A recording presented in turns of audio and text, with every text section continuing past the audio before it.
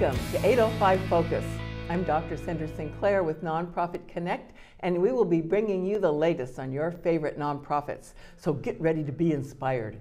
Our special guest today is David Selberg, and David is Chief Executive Officer of Hospice of Santa Barbara. Welcome, David. Thank you, Cynder. Thank you for having me. Oh gosh, your work is so important and so inspiring. I'm so glad you're here today to share that with us. Yeah. So why don't you just sort of, bring us up to speed or touch on something that you think is especially wonderful these days? Absolutely. Thank you, Cynder. When most people think about the word hospice, they think the final days, the dying process, they think medical devices, and really end of life. Right. And Hospice of Santa Barbara isn't that. We're a very special organization. We're approaching next year, our 50th year in the community. And Hospice of Santa Barbara is truly a gift to our community. Yes. We are somewhat of a psychosocial program in the community.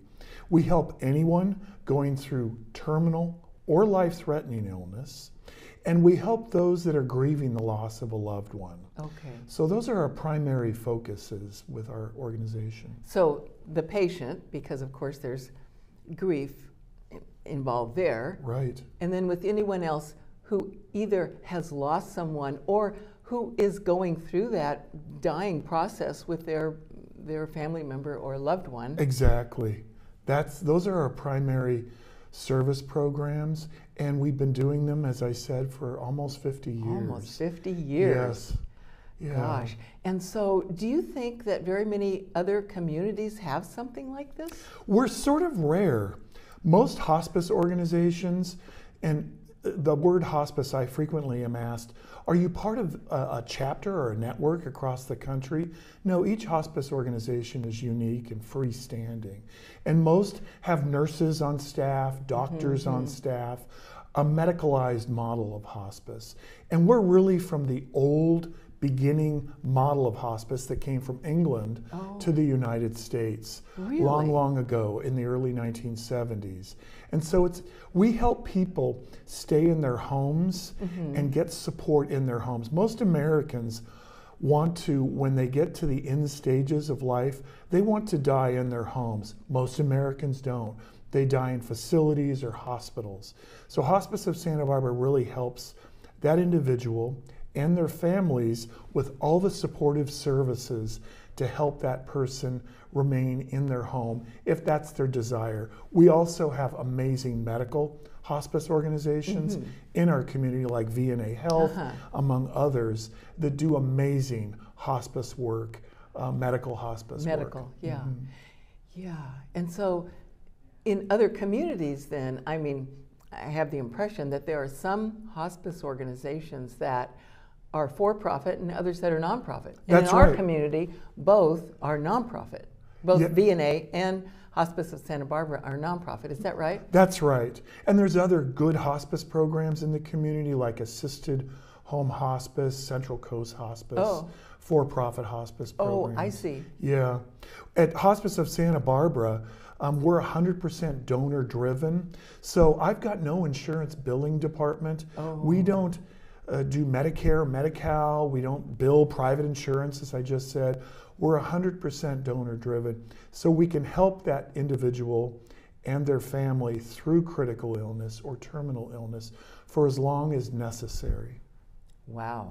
Yes, it's a very special program we have. Yeah. So you really depend on financial donations. We do. They're key. And our community is so generous. Yes. And it's humbling, and we're so grateful to have that kind of support at Hospice of Santa Barbara. We have about 45 staff. A good many of them are psychologists, psychotherapists, marriage family therapists, and they help kids as young as 3-4 years of age who are dealing with loss, grief, death. We're in all the high schools and junior high schools with our counselors on a weekly basis, providing one-on-one and group support to teenagers and children where someone in their family is either dying or they're grieving the loss of a loved one. And we serve all the way up to seniors, that are 100 plus. So our counseling program is extremely robust. Wow. And we serve so many folks in the community. That's really our beginning anchor program that we started those many decades ago, was our counseling services. That's interesting. It started in England. Yes, it did. Yeah, it started in England, and it was brought to the East Coast of the United States. Oh. An amazing woman that lived in Santa Barbara, Alice Heath. She saw something about hospice back east, and she brought Elizabeth Kubler-Ross to Santa Barbara. Wow. And that's where the whole movement started in the early 1970s. Gosh, so you folks have been doing this good work for almost 50 years. Absolutely. I stand on the shoulders of some amazing people in our community, like Charlie Zimmer, among many others, that have really developed our organization. So the work that you do in the schools with children that are grieving, what do they get referred by the teachers, or how do you find out about them? Exactly. We have good relationships with all the school counselors, with the school administrators. So when a teenager or a child is struggling in school, we're brought in to the environment, and we serve them. We work with them one-on-one or in group support, where we'll have a group of teens doing during lunch hour in a confidential space. We'll have a support group. That's really important. And also, when tragedies happen on school campuses, very sadly, we're brought into those environments as well. So if there's a tragic death or loss, my counselors are there. So do you focus mostly on Santa Barbara proper or Santa Barbara County? South Santa Barbara County. Okay. Yeah, we're in schools from Carpinteria, Santa Barbara to Goleta, and we're also in Santa Ynez at their high school campus and other environments up in the central county. Wow. Yeah. And so do you folks use volunteers for anything? We do. Our other big program, besides our counseling services, is our patient care services program. And as I shared, our team of social workers and care managers work with that person going through terminal or life-threatening. You don't have to be terminal to access our program. And so in our patient care services program, we have over 117 trained volunteers. Wow. So our volunteers will help our patients go to a doctor's appointment. They'll deliver groceries if it's a low-income household. They'll go to the doctor's appointment and take notes. Oftentimes, when any of us are in that kind of an appointment or medical environment, we have all the questions that we seem to forget when we're actually sitting with the physician. Right. So we have so much support with the medical community, whether it be Ridley Tree Cancer Center, Cottage Health, Sansom, Public Health, all the different doctors and clinics in town. So lots of collaboration. Lots of collaboration. We couldn't do it alone. So Hospice of Santa Barbara really collaborates amongst all the nonprofits, from Teddy Bear Cancer Foundation to all the food programs. The pandemic really highlighted the need of families struggling with end of life and their basic needs being met.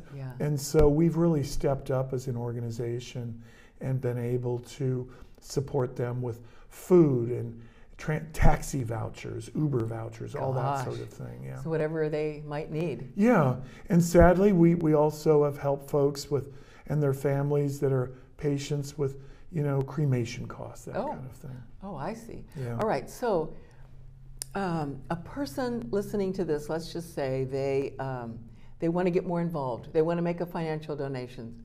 They want to find out something. They can go to your website, which I know is on the bottom of the screen. Yes. And they can find out how to be a volunteer, what kinds of volunteer services you would want them to do. They can find out about how to make a financial donation. I bet you have a Donate Now button. We do. It's very easy to access on our homepage. And they can find out about all of your programs and how they might fit in one way or another. Exactly. Refer a friend. Yeah, we always need volunteers in our program, so just reach out to us through our website or call our phone number that I think you're sharing on the screen as well.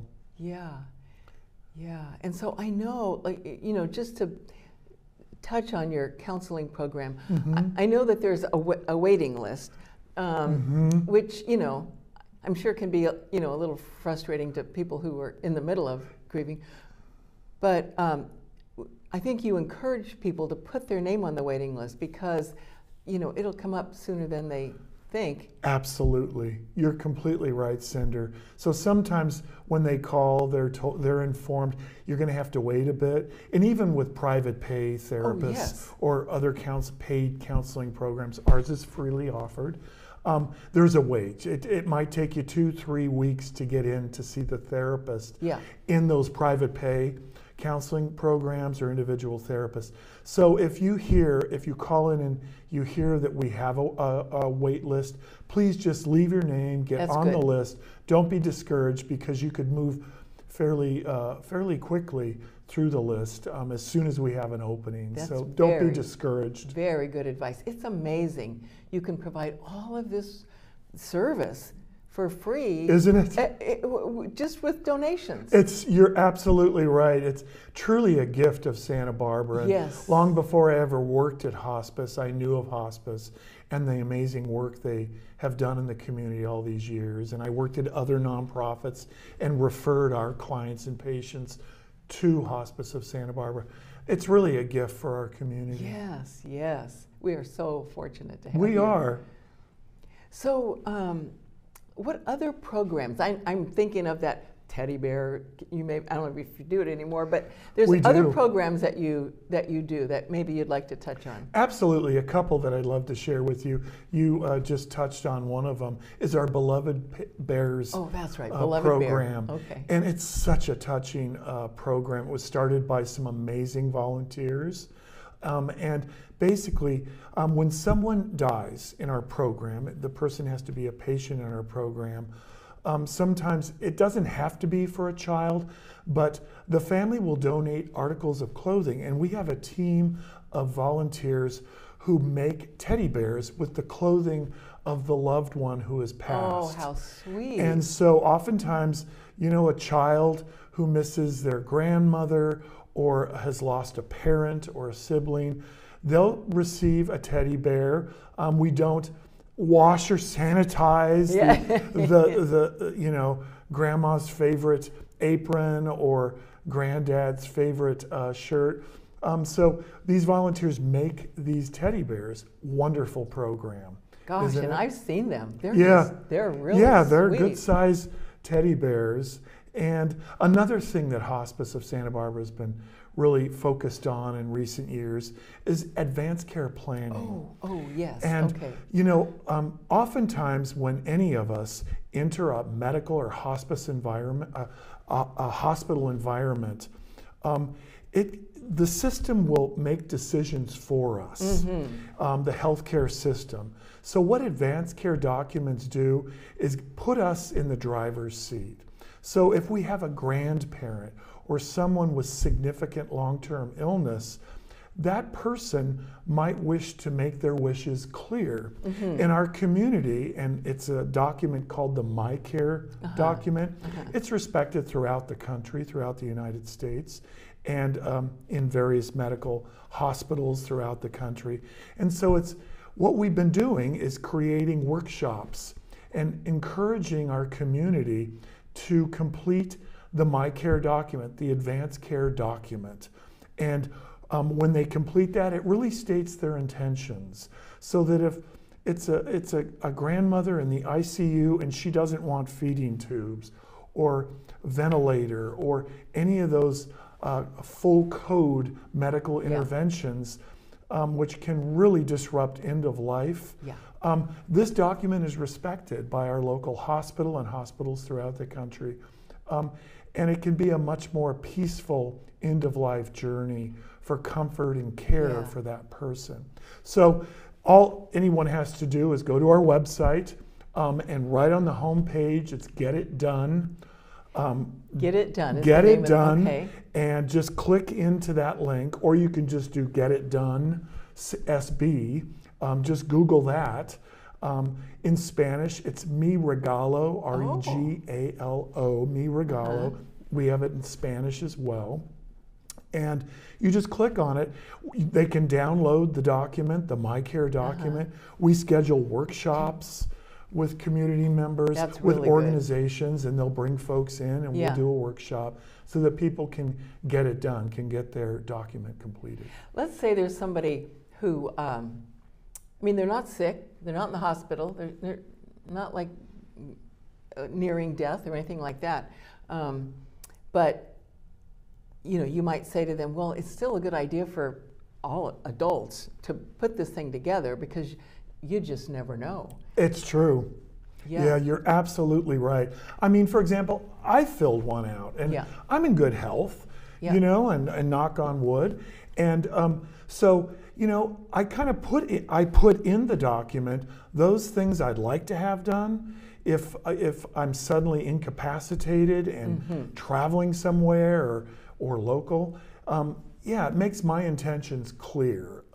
Yeah, and it's a support to my loved ones as well. Yes, it is. Because it can really cause a lot of strife, sometimes conflict with families if they don't know what to do, what the wishes of the person would be if they're not able to speak for themselves in that medical hospital environment. Yeah, and I've heard people say, make out the form, of course, do that, and make sure that you discuss it with your loved ones so that nobody is surprised or blindsided. Exactly. Let people know in your world that you actually have the document. That you have the document, yes.